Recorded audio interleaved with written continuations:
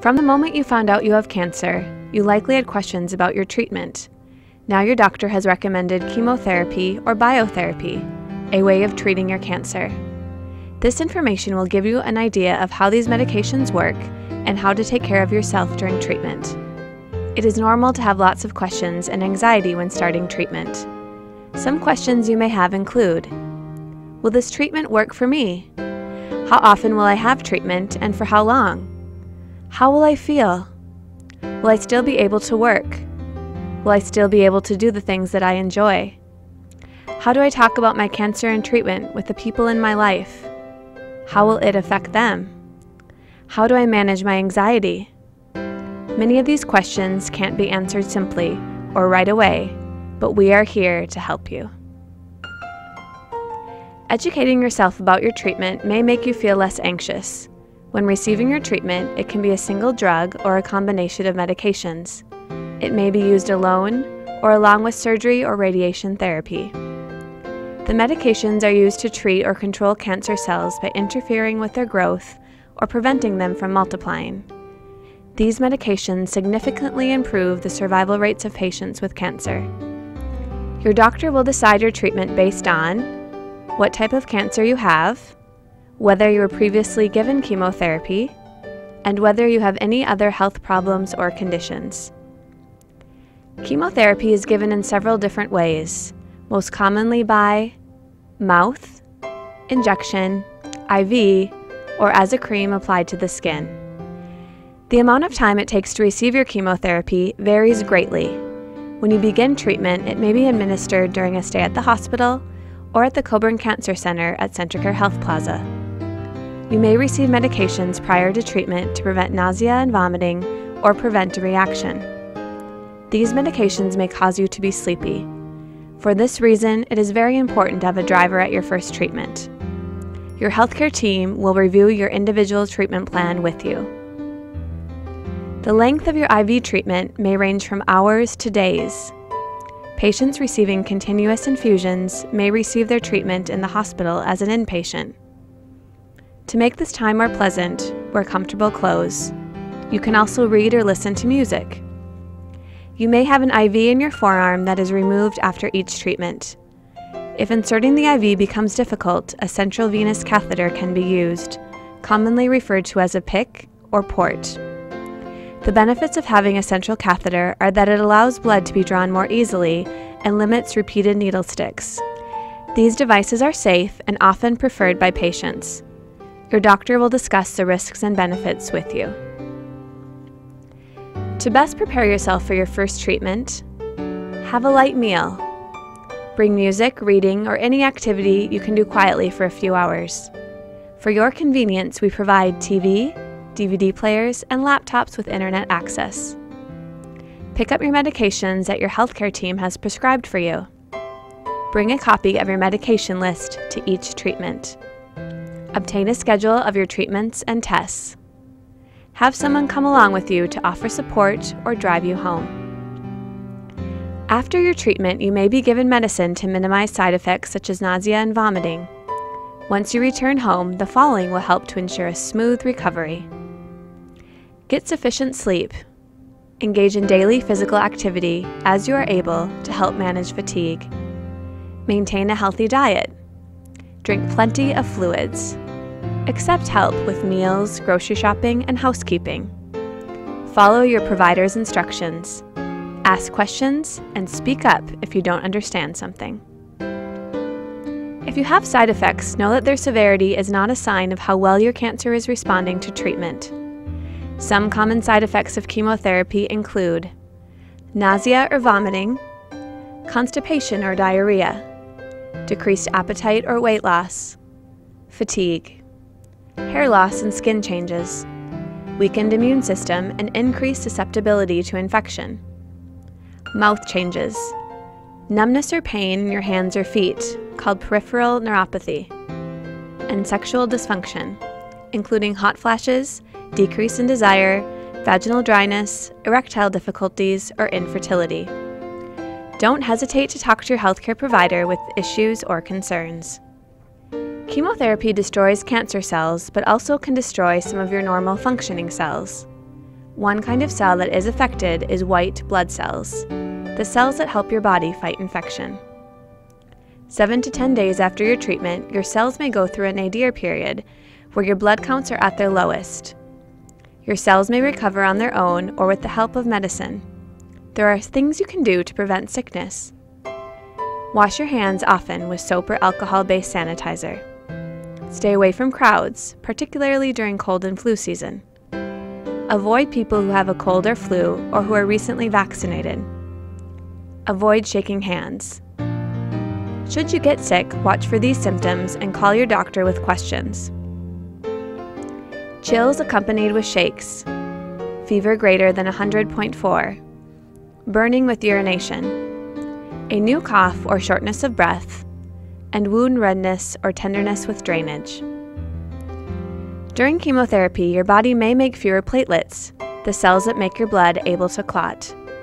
As a result, you may run the risk of increased bleeding. Here's what you can do. Avoid the use of aspirin or ibuprofen-based medicine. Blow your nose gently. Use a soft bristled toothbrush. Avoid dental care or invasive procedures until platelets are back to normal. Avoid activities that may cause injury to you. Use an electric razor instead of blades for shaving. Watch for these symptoms and call your doctor with questions. Increased or abnormal bruising. Small red spots under the skin. Increased or prolonged nosebleeds. Bleeding gums, or blood in stool or urine. Anemia is when the red blood cells in your body are low. Red blood cells carry oxygen to all parts of the body. The red blood cells may be affected by your treatment. Therefore, the following symptoms are things to watch for. Fatigue, shortness of breath with activity, dizziness, weakness or tiredness, and chills. To manage these symptoms, you should rest and conserve energy.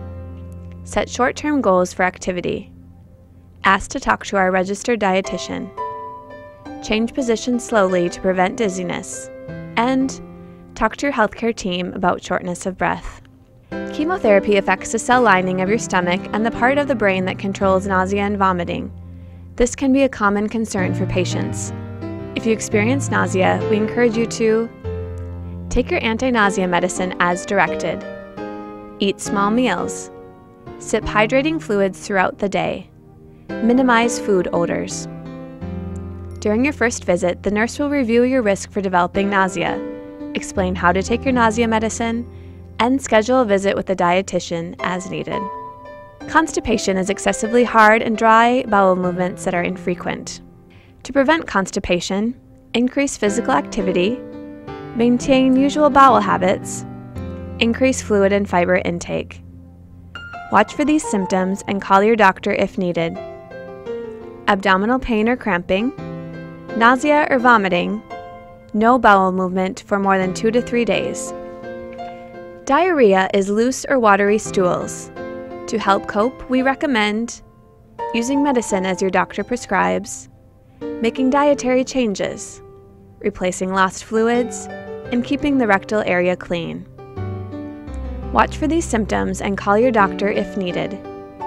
Dehydration, evident by headaches, concentrated urine, or dry skin, lips, and mouth. Blood in your stool, or more than 5 loose stools in a day, despite the use of medicine. Cancer treatment may affect the cells lining your mouth and cause mouth sores. Talk to your dentist about getting an exam, fluoride treatment, and cleaning before your treatment. Only use alcohol-free mouth rinses to prevent or treat mouth sores. Use a soft toothbrush and brush after meals. This is important in helping reduce infections. Use an oral warm water rinse. Ask your doctor if you have any additional questions. During cancer treatment, the energy provided by a healthy diet can help you rebuild normal cells, maintain strength, and fight infection. As a result, you may feel better and may be more able to cope with side effects. We encourage you to maintain weight through adequate calorie and protein consumption. Drink a variety of hydrating fluids. Meet with our registered dietitian to create a nutrition care plan. And talk to your healthcare team about dietary supplements or vitamins. Cancer-related fatigue is defined as a persistent subjective sense of tiredness related to cancer or cancer treatment that interferes with usual functioning. To help you deal with fatigue, we suggest you get adequate sleep, balance rest and exercise, prioritize activities and daily responsibilities, manage stress, and maintain a healthy weight and good nutrition. Fatigue can be the most distressing symptom patients experience. Your healthcare team will be monitoring your fatigue throughout your treatment. If you are having difficulty taking care of yourself at home, talk to your doctor. You may notice changes in your skin during treatment or even weeks after it is over. Some of these symptoms include redness, peeling, discoloration, rashes, sun sensitivity, or an acne-type rash. It is important to report these symptoms to your doctor. There are steps you can take to avoid or reduce these symptoms. Drink plenty of fluids. Use gentle or unscented products for bathing or washing. Wear loose-fitting clothing. Use a sunscreen with SPF 30 or greater. For acne-like symptoms, keep your face clean and dry. Talk with your doctor before using any over-the-counter acne creams.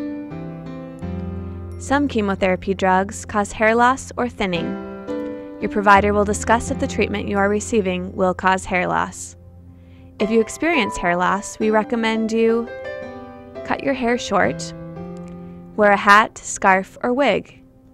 Visit with a cosmetologist to match a wig to your natural hair color.